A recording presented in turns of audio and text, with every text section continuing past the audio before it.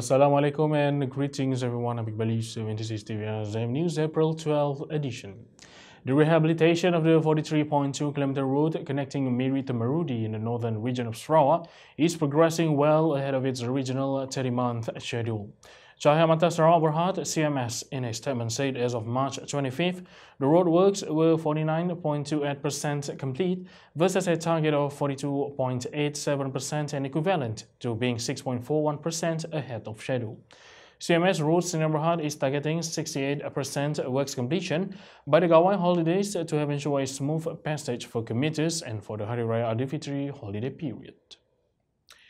Prime Minister Datuk Seri Najib Tun Razak stated that the Pakistan National Government is open to criticisms, but the criticisms must not lead to the spread of fake news or false information about the government. He said the government's openness to criticisms was a vital factor in fostering and developing a matured democracy. He said this when launching the inaugural National Journalists Day 2017-2018 in Kuala Lumpur. The government declared May 9th, which is polling day for the 14th general election, a public holiday in the country. According to the Prime Minister's office, it is to enable Malaysians to carry out their responsibility as voters following the announcement by the Election Commission on the date as polling day for G14.